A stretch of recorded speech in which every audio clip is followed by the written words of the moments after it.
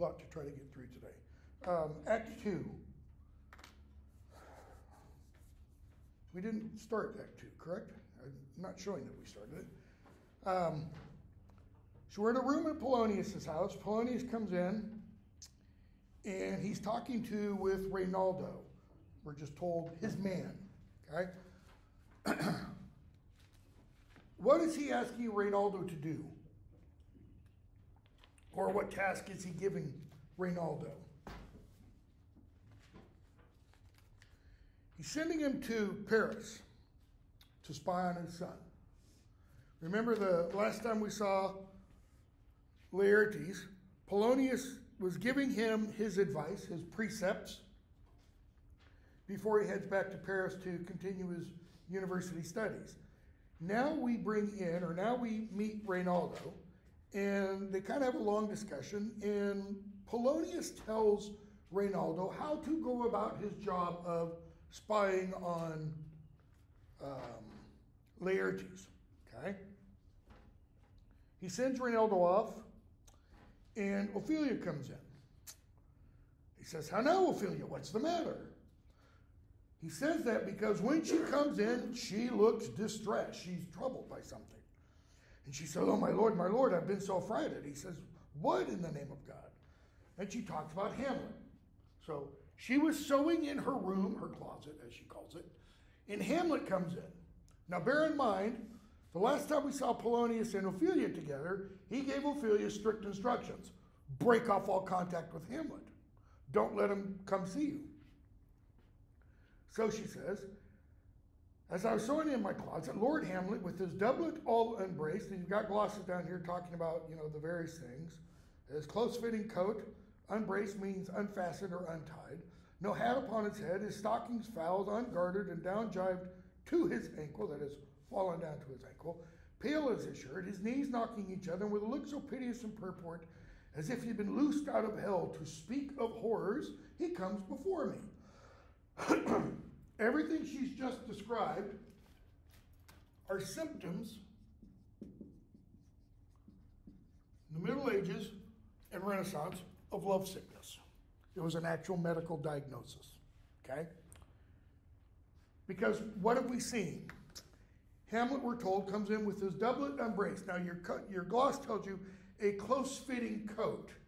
Sometimes it's a coat with sleeves. Sometimes it's like a vest, okay? But it's very skin tight. And it's got these little buttons that you have to spend a lot of time on. So that's all unbuttoned. What else? He's not wearing a hat. The gentleman wears a hat in the presence of a woman. His stockings aren't tied by the garters up here. They're just falling down so she sees his bare legs. That is what is pale, by the way. His knees are knocking together, and he's got this, horrendous, this piteous look on his face. Polonius, mad for thy love? Mad, crazy, not mad, angry. She says, "I do not know, but I do fear it." What did he say? So she says, "He took me by the wrist." So he grabs her by the wrist, held me hard, and he goes to the length of all his arm. So he has her arm, and he goes all the way out like this. Holds her at a distance, and the implication is her arm is also extended. And with his other hand thus o'er his brow, he falls to such perusal of my face. So he's holding her like this, and he does like this, like he's trying to shade the glare of the sun. He falls to such perusal of my face as I would draw it. Long stayed he so. At last, a little shaking of mine arm, and thrice his head thus waving up and down, he raised a sigh, so piteous, profound, blah, blah, blah, and he lets her go, and does what? He walks away towards the door. With his head over his shoulder turned, he seemed to find his way without his eyes. That is, he's walking this way towards the door, but he's looking backwards, like he doesn't want to ever take his eyes off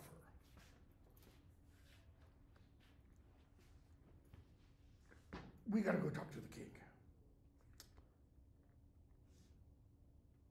What were Hamlet's last words to Horatio, Marcellus, Bernardo?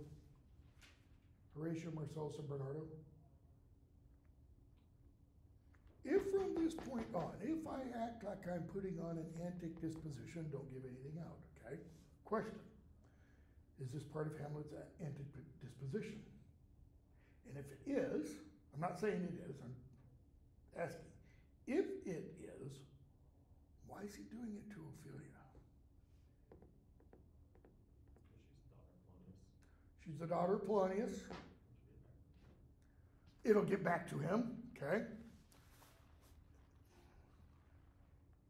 In other words, what's Hamlet doing with Ophelia? If that's true. He's kind of using her, all right? It's going to be important because something's going to come up very quickly. So, we got to go see the king. Why? This is the very ecstasy of love. Ecstasy literally means out of body. The soul leaves the body. Okay? Here, it has a much more specific meaning, and it means the mind has left the body. He's loony for love, whose violent property foredoes itself and leads the will to desperate undertakings as oft as any passion under heaven. That is, in someone who is crazy, mad for love, sometimes does things against the body. He's suggesting suicide. I am sorry. Have you given him any hard words? Why does he say, I am sorry? He thinks maybe I was wrong. Maybe I misread Hamlet from what your previous words were. She says, no, I haven't given him any hard words. As you commanded, I repelled his letters and denied his access to me. That hath made him mad.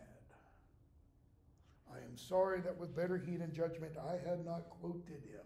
That is, when I told you what Hamlet was doing, his whole thing about springs to catch woodcocks, he's saying, I am sorry that I wasn't more accurate. Before he thought Hamlet only wanted to have sex with her. Now he's suggesting Hamlet really does love you. I feared he did but trifle and meant to rack thee. You know what the rack is? It's a wheel, or sometimes it's one wheel, sometimes it's two wheels, and you have your legs tied to one wheel and your upper body tied to the other wheel, and the two wheels are turned in opposing directions. The rack was an instrument of torture in the Tower of London. Literally was used, and people died on it because their legs and shoulders would be dislocated. And if they didn't stop soon enough, they would literally be pulled off. All right? He means rack, however, as in getting your rack, sleeping compartment, your bed. He meant to bed you. Okay? But he says, you know, and the reason I thought that was because I'm an old man and I forgot what it was like to be young. So, let's go see the king. Scene 2. We have the king and queen come in. We have Rosencrantz and Guildenstern come in. And the king welcomes them. He says, you've heard a little bit about Hamlet's, as he calls it, line 5, transformation. So call it. Since or because neither the exterior nor the inward man resembles what it was. In other words, Hamlet has really changed. He's changed inwardly, his behavior, and outwardly, his appearance. Implication is Hamlet hasn't always worn black, which he does now. Okay? What it should be more than his father's death that thus put him so much from the understanding of himself I cannot dream of. Notice, Claudius is suggesting this is more than just his father's death that's caused this. There's got to be more. Okay? So, why did he send for Rosencrantz and Guildenstern? Spy on Hamlet. Okay? By your companies to draw him onto pleasures and to gather so much, lines 13 and following, as much as from occasion you may glean, whether aught to us unknown afflicts him thus. That open, that is the thing that's hidden from us, that once known, lies within our remedy. How can we help Hamlet? We, the royal we, I. Okay? So the queen begs them and says, "You are the two closest people to Hamlet. Sure I am, two men there are not living to whom he more adheres." Okay? So, go to them. They agree. They leave. Polonius comes in with Gertrude. And some others. Okay? Voltamon comes in with Cornelius. The king gives them orders. They leave. Polonius then addresses the king and says, line 86, "My liege and madam, to expostulate what majesty should be, what duty is, why day is day, night, night, and time is time, were nothing but to waste day, night, day, and time. Therefore, since brevity is the soul of wit, and tediousness the limbs and outward flourishes, I will be brief." Notice, he has taken about 8 lines to be brief, because he's not brief. What was one of his key words of advice to his son? Give your thoughts no tongue. And he seemingly speaks to the king and queen everything that comes into his mind. Okay? "Your noble son is mad. Mad call I it, for to define true madness, what is it but to be nothing else but mad?" In other words, how could you define true lunacy? What does the word define literally mean? It doesn't mean explain. It means to put limits around, to put a boundary around it. He says if someone is truly mad, you can't put a boundary about that. Okay? Part of not being mad is having controls, so to speak. So, the queen, more matter with less art. Get to the point, drop the rhetoric. That's what she means. Okay? So, he's, a little offended by what she says and says, "I'm not using rhetoric anyways." He goes on. "Perpend," which means consider. Line 106. "I have a daughter, have while she is mine." Go back to Midsummer Night's Dream. Theseus, Aegeus says, "I have a daughter, who in her duty and obedience mark hath given me this." And he shows them a letter. It's a letter from Hamlet to Ophelia with a poem. Okay? And he, criticizes the content. And the king finally asks, "How hath she received his love?"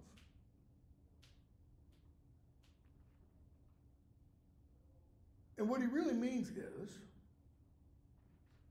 does Ophelia reciprocate? Does Ophelia feel the same? Polonius, what do you think of me? Man faithful and honorable. I would fain prove so. What might you think when I'd seen this hot love on the wing? What might you, or my dear majesty, you queen here, think, if I played the desk or table book, or given my heart a winkling, mute and dumb? His point is, what would you think if I acted like a table, if I didn't do anything? Again, think social status. What is Polonius and his family to the king and queen and Hamlet? Subject. What would you think if he's suggesting, encouraged my daughter? This can never happen. She's a commoner, Hamlet's a prince, okay? Or looked upon this love with idle sight. What might you think? He says, no. He doesn't give them an opportunity to finish, which is going to be interesting because later on, the queen is going to imply that if Ophelia is able to draw out Hamlet's problem and help heal Hamlet, that she might end up being able to marry Hamlet. Okay? So he says, I went round to work, and I told my daughter, Hamlet is a prince. He's out of thy star. This cannot be. Okay? I told her, don't admit him to your room, don't have talk with him, etc. And that led to his madness. King, do you think it does? The queen, yeah, probably. Polonius, has there been such a time that I positively said 'tis so, and it was otherwise? In other words, Have I ever said something and been wrong? King, not that I know of. Then take this from this. He points to his head and then to his body. Take my head from my body. Kill me if I'm wrong now. It's foreshadowing, folks. King's not going to take his head from his body. Nobody's going to literally take his head from his body. But he is going to die because he is wrong. How may we try it further, the king asks. 158. Try it. What does he mean by the word try? You get accused of some wrong. How do you respond? Prove it. That's what he means. Okay? So, Hamlet says, you know, he walks in the lobby for 4 hours at a time often. Yep. At such a time, line 161, I'll loose my daughter to him. Be you and I behind an arras then, mark the encounter, if he love her not, and be not from his reason fallen thereon, let me be no assistant for state. If I'm wrong, if we watch this interview between them, and I'm wrong, he says, fire me, make me a farmer, okay? But what I'm interested in, there are two things in that little speech. I'll loose my daughter to him. We only use that verb in that way really in only one context. You loose something on something else. What's the first thing you loose? Dogs. I'm going to set loose the dogs on the fox, whatever. There's another line from Shakespeare, let loose the dogs of war. That is, let war just blossom. He's describing his daughter, as a dog. Okay? It's going to be important. In just a moment, Hamlet's going to have a conversation with Polonius that's going to involve dead dogs and his daughter. Okay? And the other thing is, I'll lose my daughter and what? You and I behind an arras then. Okay? Think of the stage. You got two doors.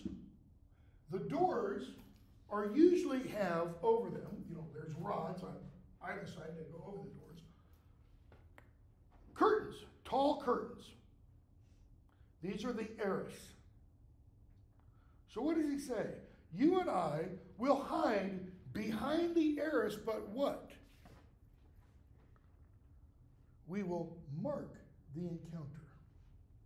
Meaning, even though we are hidden, we'll be able to observe everything. Okay? Hamlet comes in and he has a book. He's reading a book. It's not an accident that the very next scene,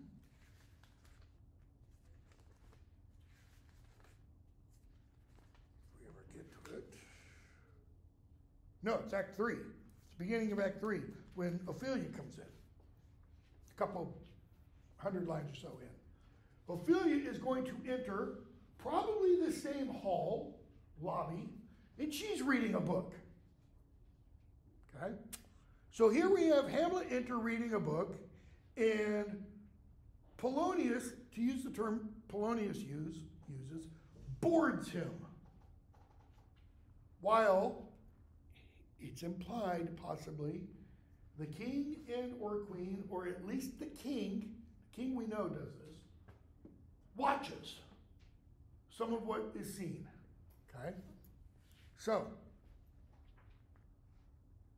they go away, and he says, I'll board him presently.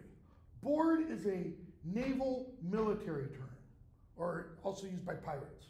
When you want to take over another ship, you position your ship alongside the ship you want to commandeer, and you throw from your ship to that other ship a long board, 12 to 20 inches wide. That board has spikes on the end of it, so that when it hits the other ship, those spikes go into the railing or the deck of that other ship. So it kind of connects the two boats and you run across and take command. Okay? So when he says, I'll board him presently, you've got a gloss down there, accost. Even though he's not going to violently take control of Hamlet, violence is implied, just in that use of that term, board. So, how does my good Lord Hamlet? Well, God of mercy. God have mercy is what God of mercy means. Do you know me, my Lord? Now, why would Polonius ask that question? Of course Hamlet knows him. He's the king's advisor. The implication also, by the way, is that Polonius was King Hamlet's advisor. Okay? He probably says, do you know me, my Lord? Because Hamlet doesn't look him in the eyes. Hamlet just kind of, yeah, God have mercy. Do you know me, my Lord? Excellent. Well, yes, of course I know you. You're a fishmonger. Well, your gloss is a little misleading. Okay? The word fishmonger has two meanings. It's, at least, its literal dictionary definition, its denotation, is one who sells fish. Like an ironmonger. You can still go to places, you can go to London today, you can go to shops that have fishmongers on it. You can go to shops that say ironmongers. They're what we would call a hardware store. Buy all kinds of stuff made out of steel, metal, and iron. Okay? So it's just one who sells fish. The connotation, okay, the dirty connotation for a fishmonger, we don't use the word bawd today, and we don't use the word procurer unless you have a government position and you're in charge of procuring whatever for the military. Pimp is what's meant here. Okay? You are a seller of human flesh, not for cleaning house. You're a seller of sex. You're a seller of hookers. Okay?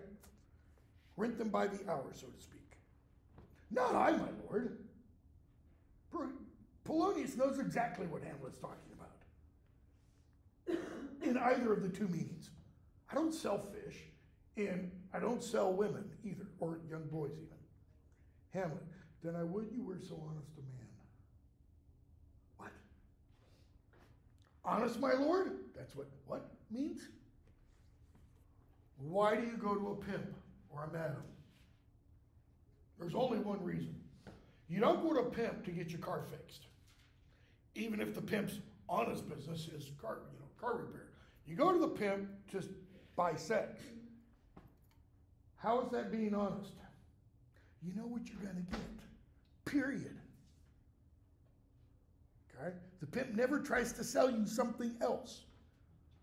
I, sir, to be honest, as this word goes, is to be one man picked out of 10,000. Remember in Midsummer Night's Dream, Puck it was, I think, who said that to be faithful is to be one in a million? Well, Hamlet, to be honest, true, loyal, all that kind of stuff, is to be one in 10,000. Oh, that's very true, my lord. Notice there's a point of agreement there between Polonius and Hamlet. Polonius was like, yeah, you're right, the world sucks, man. Everybody's lying and cheating. If the sun breed maggots in a dead dog, being a good kissing carrion, have you a daughter? What? Where did that come from? Where, they're talking about fishmongering. Where does the sun come in? Where's the dead dog, maggots, etc.? Okay? Have you a daughter? For if the sun breed maggots in a dead dog, being a good kissing carrion. There's an idea in the Renaissance and Middle Ages that the reason animal carcasses produce maggots is because the sun impregnates them. The sun inseminates them with stuff we can't see, because take a dead body, put it on that last table where we have sunlight there, in a couple of days, what's going to happen? It's going to be crawling with things. So notice, being out in the sun can cause one to have maggots. Have you a daughter? I have, my lord. And I think Polonius should respond the way I just did. Very slowly, very clearly, because he's thinking, what the hell are you thinking? Let her not walk in the sun. Why? She might breed maggots.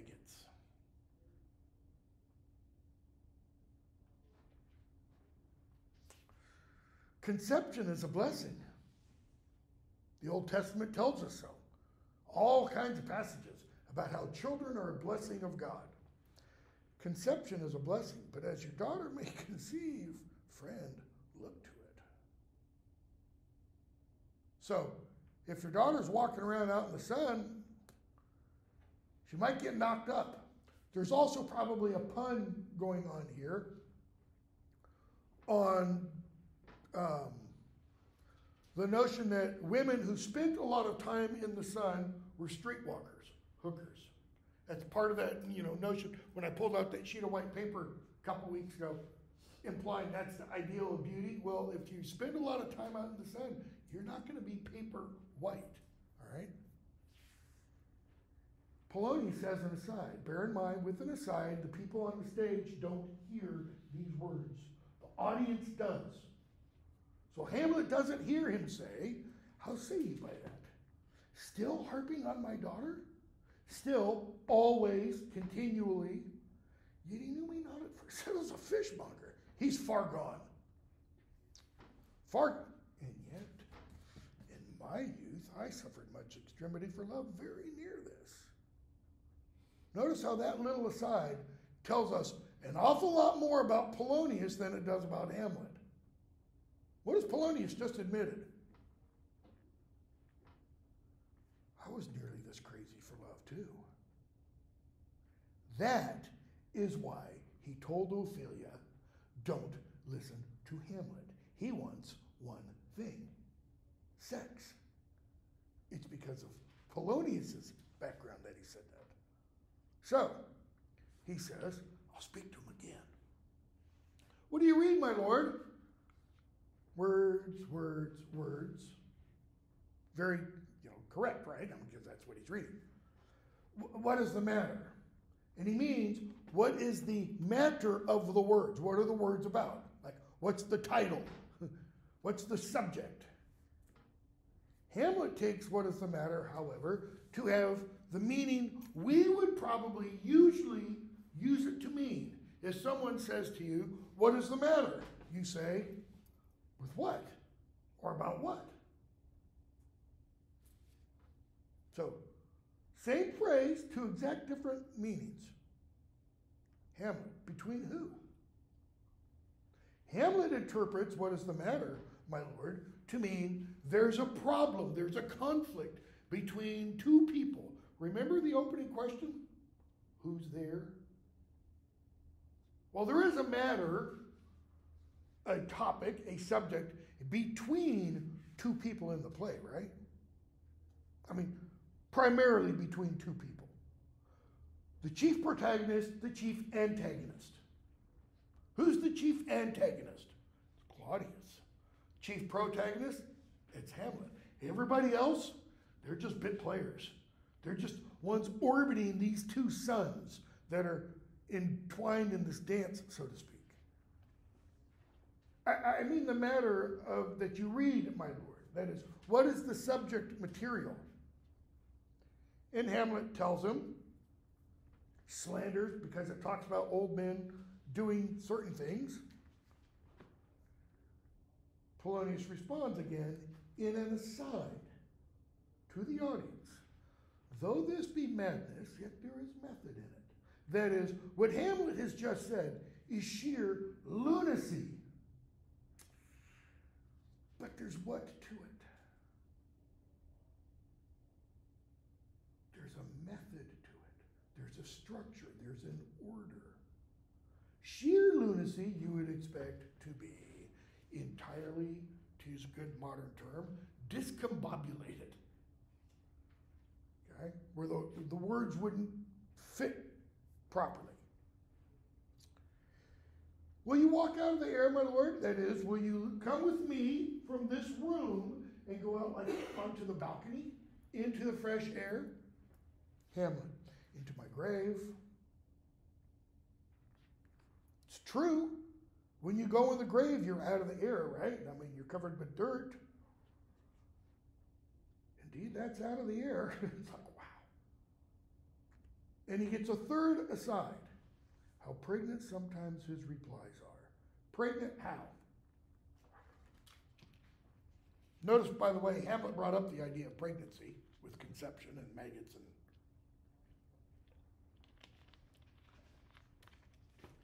you see a woman who's pregnant. You don't usually notice first, second, sometimes third month. 8th month, 9th month. Everybody knows. What do you know is about to happen? Obviously. She's going to give birth. But you know also the big belly means something. There is a meaning to that. Okay? How pregnant his replies are means there is meaning to these replies. And what's the point? That meaning will burst forth at some point. Okay? Which reason, how pregnant sometimes his replies are. A happiness that often madness hits on.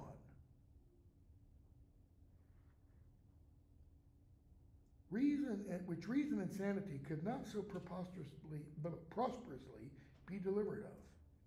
So he says, I'm going to leave him, and I'll get the means to loose my daughter to him. Okay? My honorable Lord, I will most humbly take my leave of you. It's a British phrase. We don't use that in America. They still do use it somewhat in England.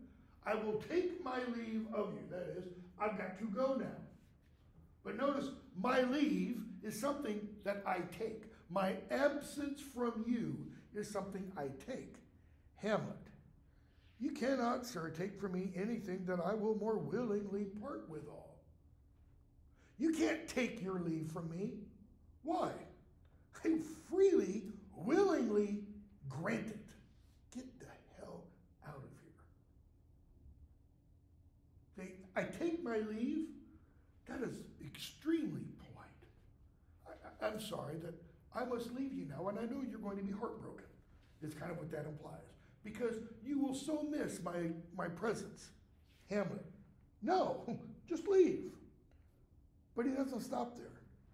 So, you cannot, sir, take from me anything that I will more willingly part withal, except my life, except my life, except my life. Notice, what can Polonius take from Hamlet? My life, my life, my life.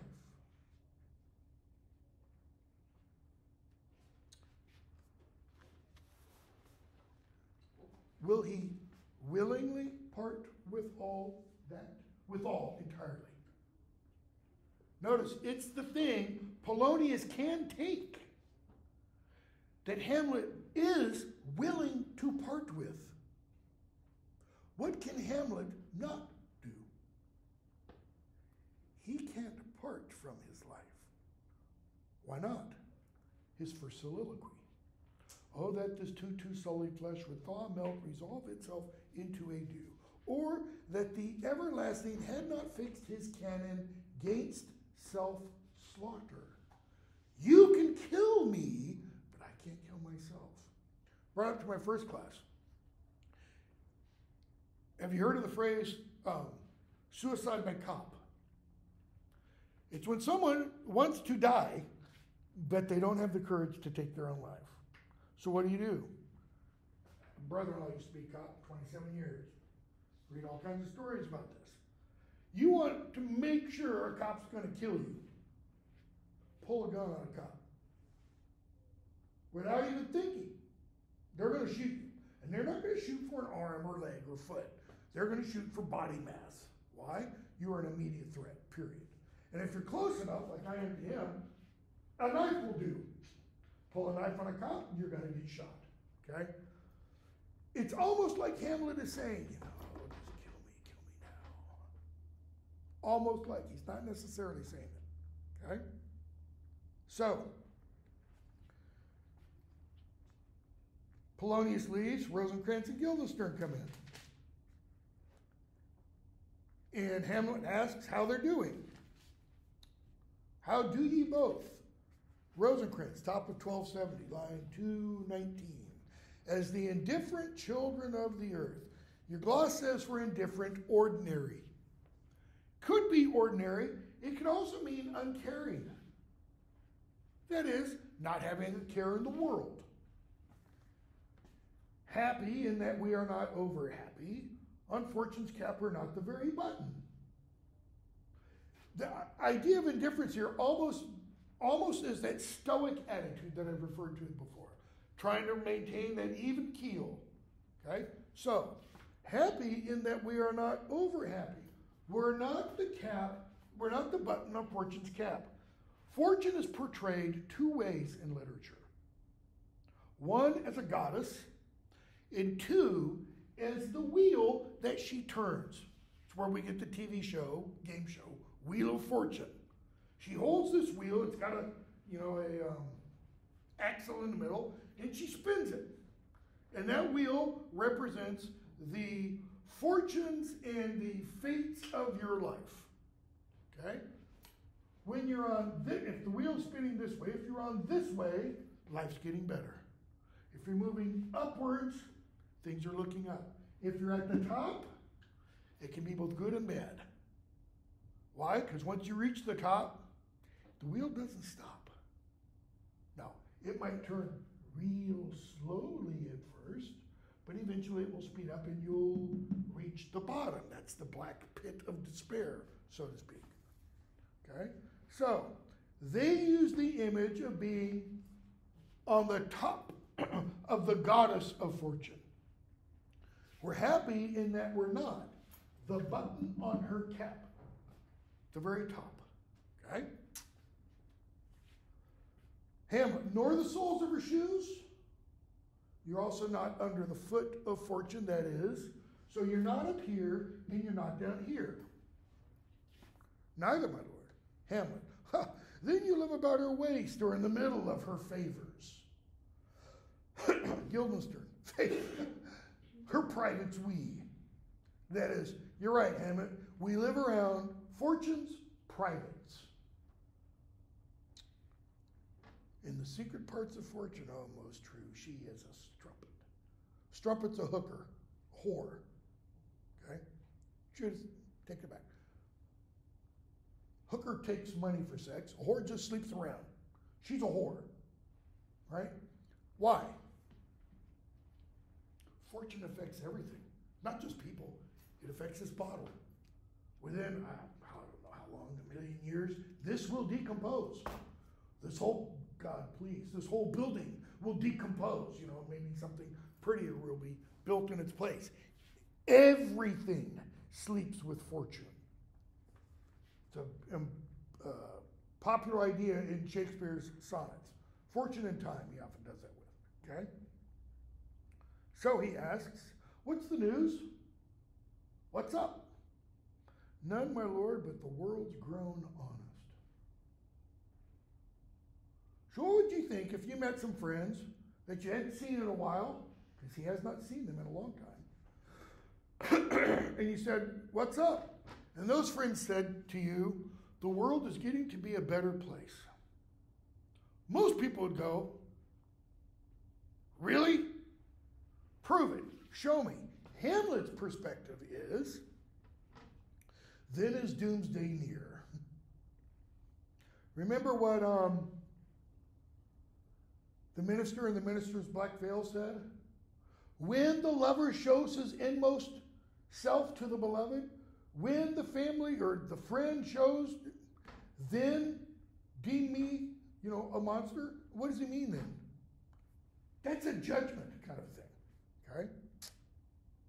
Then is doomsday near. We must be getting near to the end of the world. But your news is not true. That is, you've lied to me. Let me ask you in more particular. What have you, my good friends, deserved at the hands of fortune that she sends you to prison hither? What have you done Then fortune sent you to prison in Denmark. Prison, my lord? Denmark's a prison. Then is the world one. Notice, Rosencrantz says, well, if Denmark's a prison, then the whole world's a prison. He extrapolates from the small to the large, from the microcosm to the macrocosm. Hamlet, a goodly one. You're right, the world is a prison, in which there are many confines, wards, and dungeons, Denmark being one of the worst. You're right, Rosencrantz, the world is a prison. And there are all kinds of prisons. There's Germany, there's England, there's France. But Denmark's one of the worst. And I told my first class, I don't know that this is the case, but I can't help but see a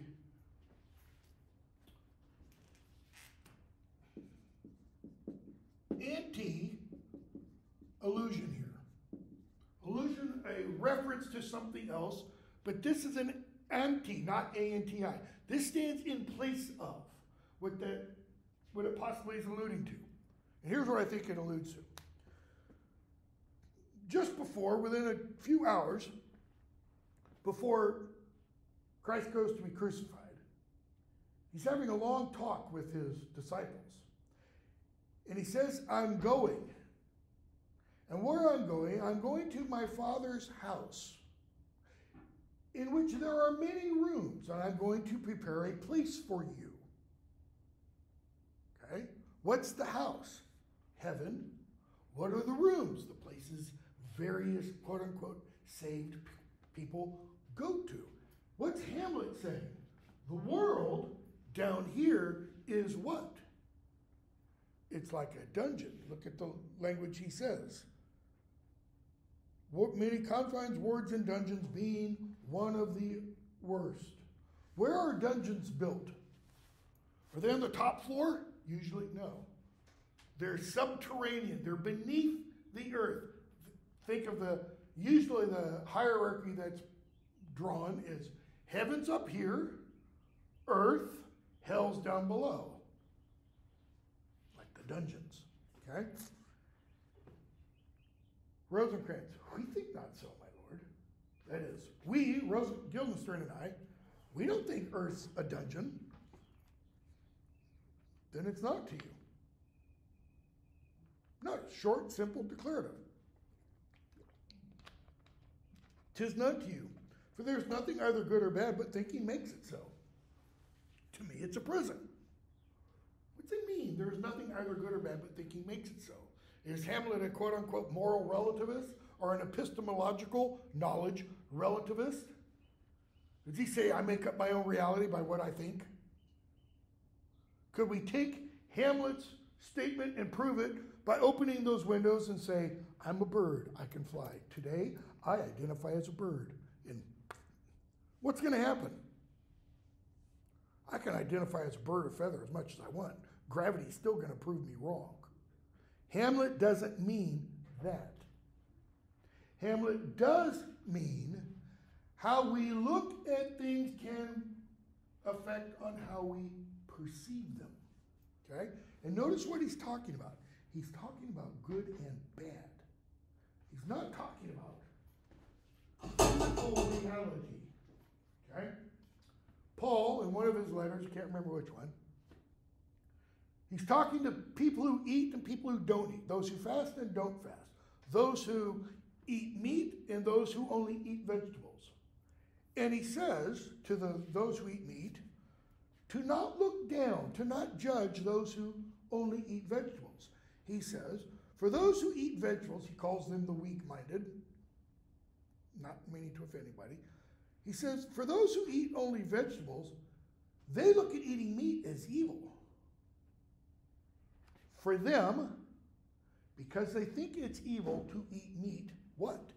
It is evil to eat meat. It's wrong for them. It's bad for them. He says, for those who eat meat and vegetables, nothing is forbidden. For them, nothing is forbidden. All right? What's his point? Because somebody thinks something is wrong, what should they then do? Not do that thing that they think is wrong. what was Polonius' final bit of advice to his son? To thine own self be true, and then it follows that thou canst be false to no man. And what he was talking about there is following one's inner moral compass. If you believe something is wrong and then you do it, what problem do you have? Your conscience tells you, I did something wrong. I don't mean wrong, 2 + 2 = 5. I mean, you commit some moral sin, offense. Okay? So, Hamlet goes on. For there's nothing either good or bad, but thinking makes it so. To me, Denmark's a prison. Rosencrantz. Well, I know why. Your ambition makes it one. What's he mean by Hamlet's ambition? What is Hamlet ambitious for? Ambition implies there's something that he wants that he can't get. There's more that he wants that he can't achieve. 'Tis too narrow for your mind. Oh, look at you, Hamlet. You want to be, what, king of the universe? Well, look what he says in response. I could be bounded in a nutshell and count myself a king of infinite space. That's what this is. Here's Hamlet, here's the nutshell. He says, and I could be inside that shell, and I could count that space where I was as being infinite. All right? In the, I don't remember what decade, mid-20th century, an astronomer, cosmologist named Edwin Hubble came up with what's called the Hubble constant. The Hubble constant is the speed at which the universe is expanding. And it's a constant because it's the same speed.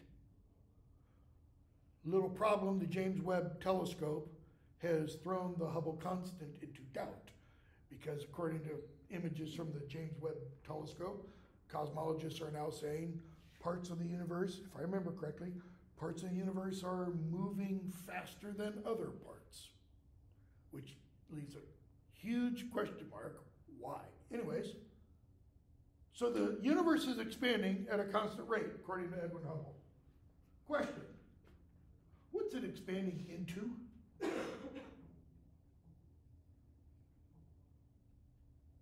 Isn't the universe supposedly everything that exists? So what's outside everything that exists? Nothing? It can't be, logically speaking. There can't be nothing that something expands into. That's Hamlet's point. Shakespeare didn't know it at the time. Okay? So he says, I could be a king of infinite space, bounded by a nutshell. But he doesn't stop there. Were it not that I have bad dreams. Notice, I could be, but I have bad dreams. What's Hamlet's point? Where do dreams come from?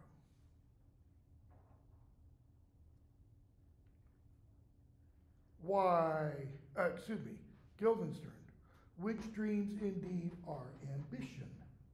Ah, well, that's the problem, Hamlet. Because even though you're in this infinite space, you still have ambition. You want more. If you have infinite space and you're the king of that, how can you want more? Okay? Your ambition makes it one. 'Tis too narrow. The infinite space, it's too small for your mind. Now, I never made the connection before, but I'm kind of wondering, is Guildenstern kind of suggesting that Hamlet's ambition is kind of akin to Satan's? Satan, according to traditional Christian theology, the highest of the created order, highest of the angelic beings, and wanted more. Said, I will set my throne above the Most High, that is, above the infinite, above God. I don't know.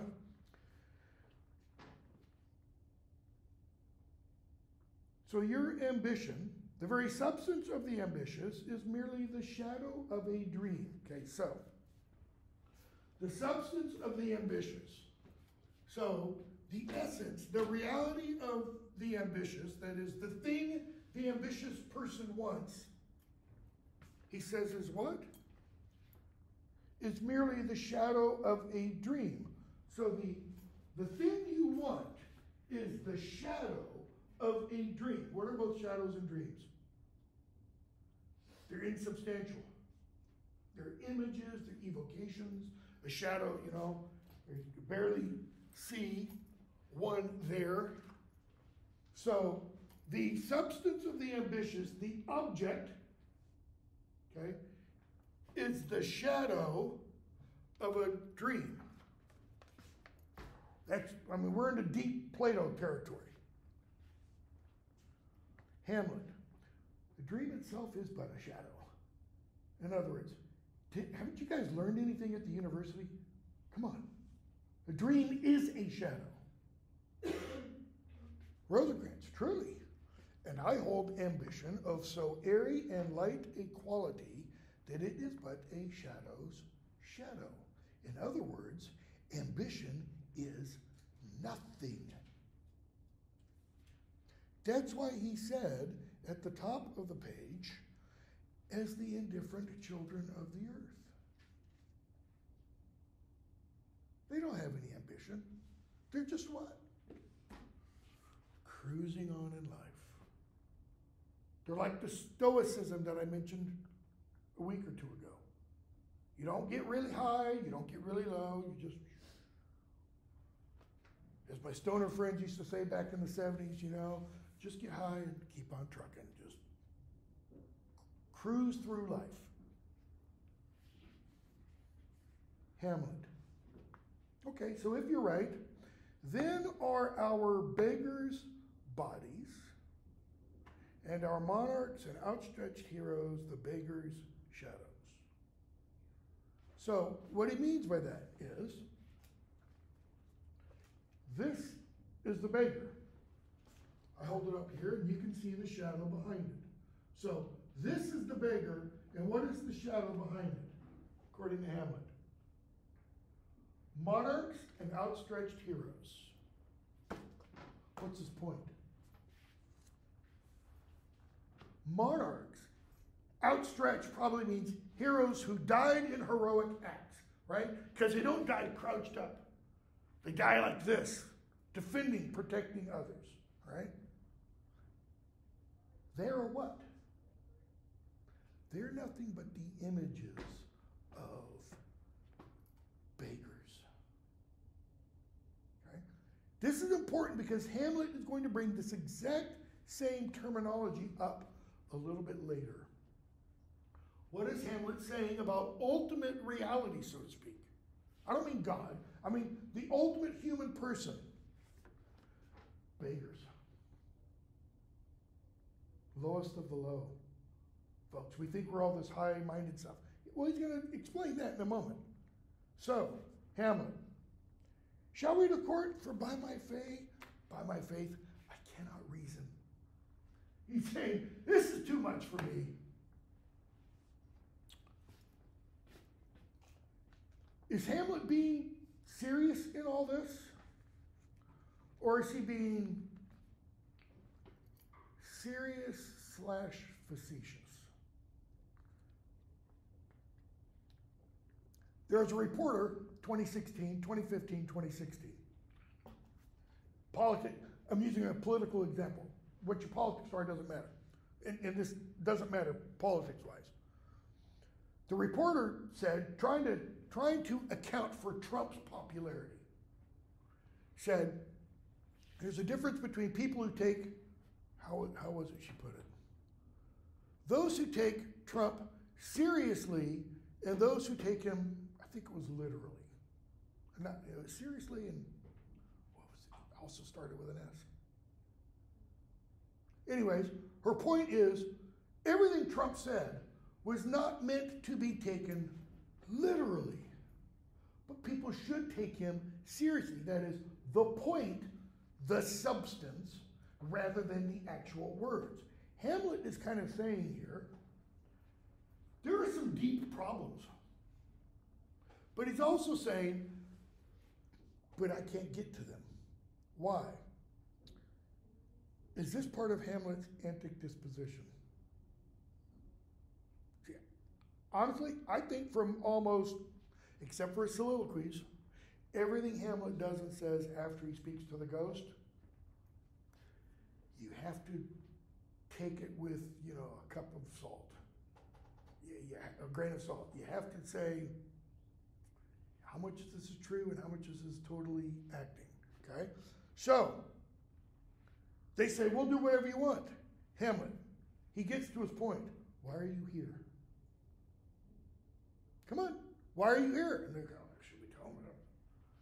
You were sent for. Yes, okay, we were sent for. And he says, 276, and I'll tell you why. Because I'm out of sorts, and I don't know why.